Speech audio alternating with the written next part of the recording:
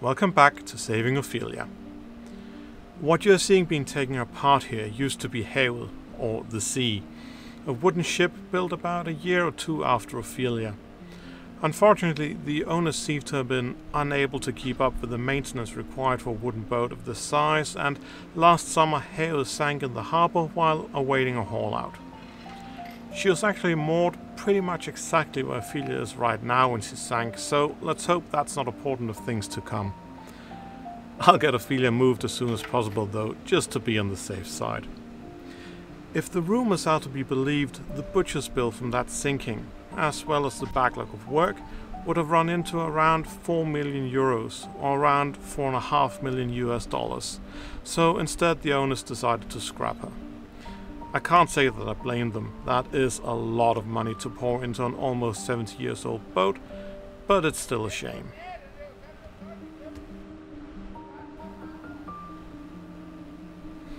Anyway, this 21st episode is about the issues I'm having with Ophelia's engine, a subject matter where my practical experience and non-theoretical knowledge is quite close to non-existent. So if you hear me spouting rubbish or see me doing something I shouldn't or should be doing differently, I'd very much appreciate a comment below telling me so. We're pretty close to real time with these videos, so your input may actually make a difference in how I go about these things. A couple of weeks ago, when we moved Ophelia to the haul out, before I knew that the haul out was cancelled, we had to get help moving her since the engine wouldn't start. I had found some help beforehand because I kinda expected this to be a problem. Getting the engine started has been Ophelia's Achilles heel ever since I bought her and put the cooling system back together. Oddly enough though, I actually had the engine started the evening before the move. The engine didn't start on the first couple of attempts, even though I could clearly hear the starter motor engaging. But after pouring a bit of juice into the battery from shore power, I managed to get Ophelia's oily, beating heart up and running. When the engine started though, I did notice that the charge on the battery, as indicated by the battery's voltage, dropped quite a bit more than I'd expect from just that one start, from just over 13 volts to around 11.8. As this was the first time I had the engine started after Ophelia's winter slumber, I let it run for half an hour or so, during which time it ran perfectly. I then shut it down and connected the battery to an external charger instead of the engine so that it would be ready for the day after. Even so, when I attempted to start the engine on the day of the move, with a fully charged battery, I could once again hear the starter engaging, but it seemed unable to turn the engine. Odd though, because I could fairly easily turn the engine by hand using a spanner. And once again, just a few attempts at starting the engine caused quite a drop in the battery's voltage. I couldn't let all of my exceptional helpers just stand around waiting while I messed around with this engine problem. After all, I did find help for towing precisely because I expected this issue, so we set about doing what you could see us do in episode 19 and left the engine issues alone. Now, I know there's nothing wrong with the engine itself. As I said, it ran just fine when I actually managed to get it turned and started. So we have either a mechanical or an electrical issue in the attached systems, the starter and the generator or alternator. I strongly suspect that there's an electrical issue somewhere. This might be as simple as a bad battery. The one I've been using is probably fairly old by now, so I'm going to put in a larger and newer battery that I have on hand and see if that one can manage to start the engine. However, I've also measured a drop in the voltage across the battery just by connecting the battery to the engine, something which should only happen when something is drawing power, so I suspect that something else is at play here than just a bad battery. I started out by checking the voltage across the battery before doing anything else, as a later comparison with this number could give me an idea as to how much energy had been drained from the battery. As you can see, the battery was charged to 12.69 volts, not exactly high but not too low either. While I was at it, I decided to check if there was an electrical connection between the two terminal connectors, because there really shouldn't be. As long as everything is turned off, the connection would go through the electrical system of the engine, including a couple of relays, or at least there should be a fairly massive resistance in any connection going that way. There clearly was a connection though, and the meter showed no connection when the probes weren't touching anything, so it was unlikely to be an equipment issue. I checked the result by touching the probes to the same terminal connector, and as expected it showed no resistance, so I redid the original measurement a few times and came up with a resistance of a whopping 1 ohm. Now, that result isn't very reliable. 1 ohm is unlikely to be the actual resistance, but it's quite clear that there is a connection where there, as far as I know, shouldn't be one.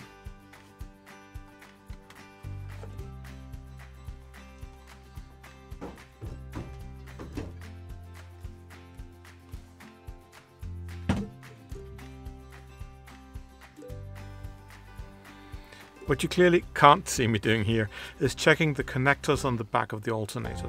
The electrical diagram of the engine says that there should be 3 of them, a positive, negative and a signal wire. I'm not entirely sure what the signal wire is for, but possibly to disconnect the alternator until the engine is actually running, so as to not add additional force for the starter motor to overcome. One potential issue with the engine not starting could be this system not working, so I disconnected the red wire, the live one, since I didn't need the alternator to make any power. These old diesel engines run without electricity once they're started, and as long as Ophelia is tied up, I could just charge the battery from shore power. This should prevent the alternator from generating too much drag for the starter to overcome.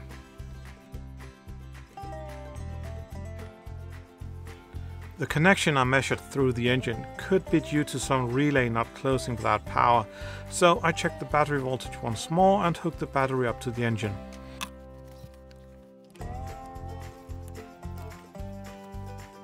I immediately measured a voltage drop across the battery, so the connection clearly hadn't been closed. But as I now had the battery connected, I tried to start the engine.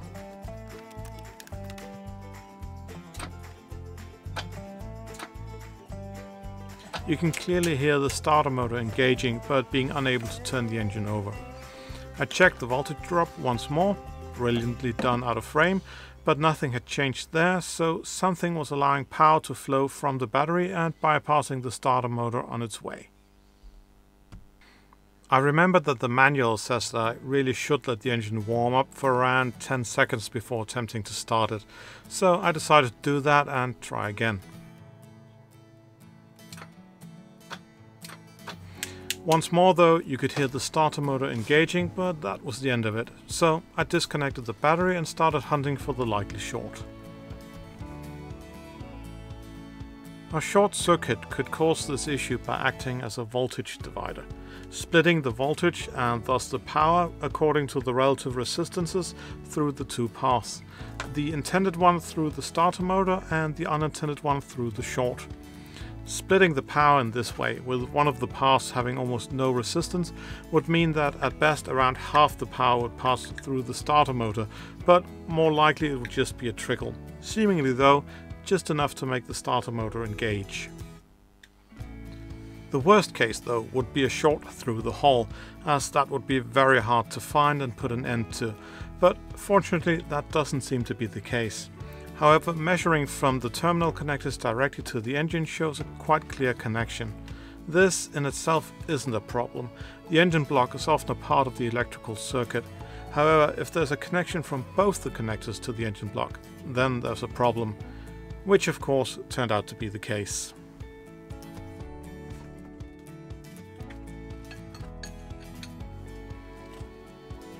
Just to be absolutely certain that this was an electrical issue rather than a mechanical one, I hand cranked the engine, but besides my clumsiness, this was entirely unproblematic.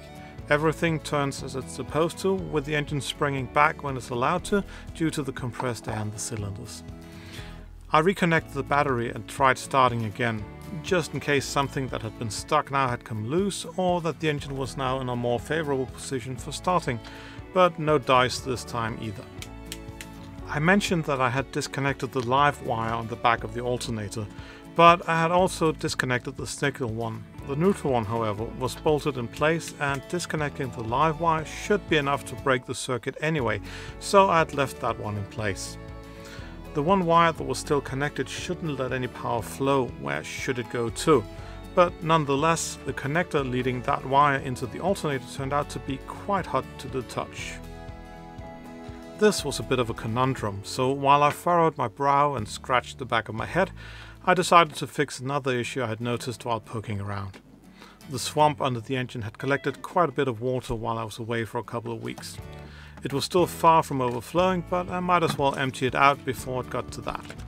I moved the submersible pump from the remains of the saloon, where it stood guard over the now plugged broken through hole, to the swamp and let it do its thing.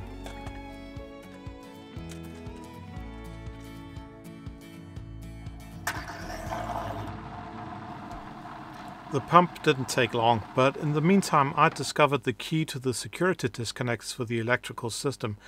It had apparently found its way onto the engine mount a long time ago. At least I'd never seen it before, so I hugged the engine and stretched my already long arms to the max just to be able to snatch up the key.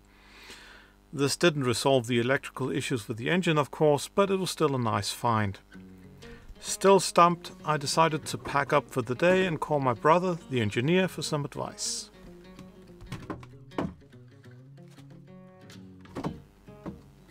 We talked a bit back and forth, and I described the power draw I was seeing, and he agreed that something was off, but he wasn't entirely sure what.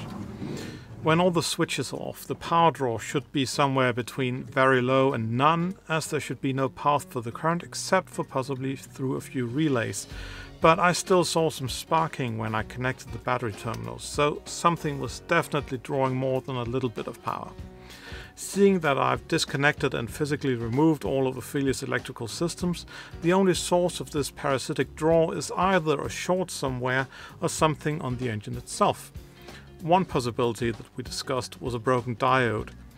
To avoid power flowing into the alternator from the batteries, an electric valve called a diode is inserted in the circuit, but when these fail they often don't sever the connection but instead leave it open for the current to flow in both directions. That could explain the open connection I was seeing between the two terminal connectors. If the diode was working as intended, I might see a connection when measuring one way, but then I would not see one when measuring the other way. In order to ascertain whether or not the alternator was indeed the source of the short, my brother and I decided to remove it entirely from the engine circuit. This was slightly fiddly, as is a lot of boat work, because of the lack of accessibility, but for once I managed to get it done without drawing any blood.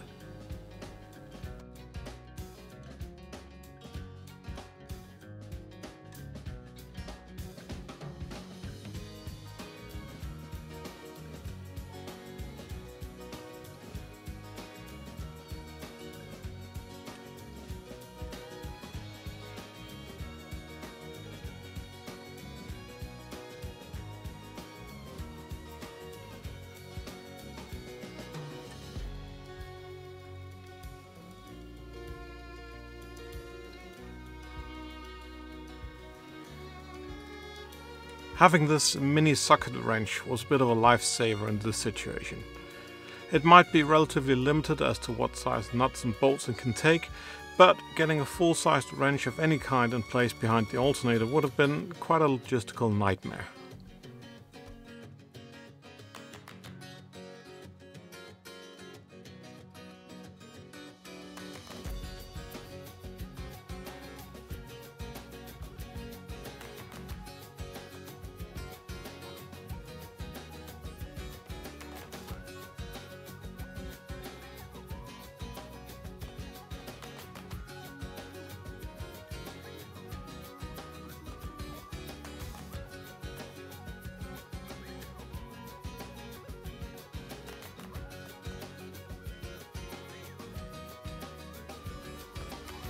With the alternator removed from consideration, I repeated the measurement for the short circuit. Lo and behold, with the alternator gone, so was the short.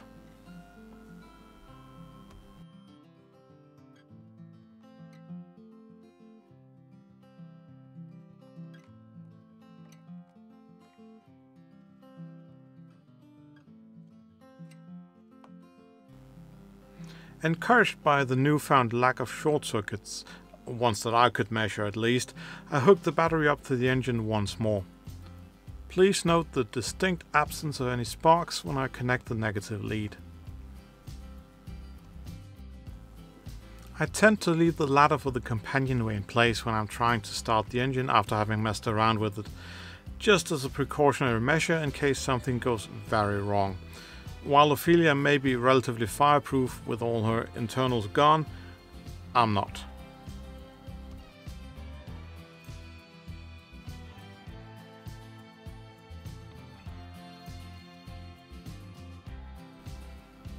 Remembering the need to preheat the engine this time, I wait the required 10 seconds after turning on the heater before I throw the ignition switch, and then absolutely nothing happens. Once again I hand crank the engine a bit before trying again, but still nothing. After conferring with the engineer once more, I decide to bypass the entire preheating system, meaning it gets no power whatsoever. Instead I go directly to turning the engine and letting the heat of compression ignite the fuel, starting the engine. This time, after a bit more turning than usual, success! As usual, Ophelia's heart is running nicely, so I decide to let the engine run for a bit and thus move over to enable the cooling. Shortly after though, I noticed that the alternator is generating quite a few sparks and a bad smell of hot metal, so I make a quick decision to shut the engine down once more. It seems that the problem with starting Ophelia's engine was down to a twofold compounding issue. One was the short circuit through the alternator, which seems to be broken and either has a dead diode or an internal short, or both. The other was that with the heating enabled on a less than maxed out battery, there just wasn't enough power to turn the engine over. The heating coils start out by drawing quite a bit of power, but as they get hot, their resistance increases and their power draw drops. So with a fully charged battery, the engine can then start. However, the power bypassing the heating coils and the starter through the short meant that the coils didn't get hot enough for the power draw to drop, leaving too little juice for the starter to actually turn the engine.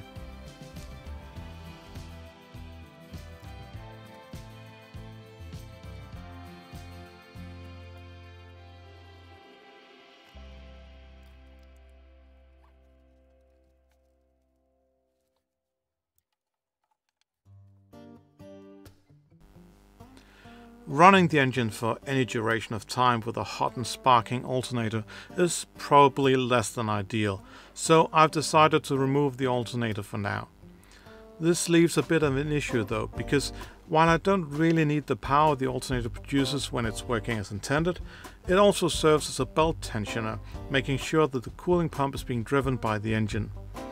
While I can run the engine for a while without cooling, I can't run it for long enough under any kind of power to actually get anywhere. So I'll need to either fix the generator, replace it, or find another way to tension the belt. I also have to find a way to disengage the engine heating in the same instant as I engage the starter motor. Otherwise, I'm way too dependent on having a fully charged battery in case I need to shut down and restart the engine on the way. But I think that a simple relay and some rewiring should be able to fix this part of the issue.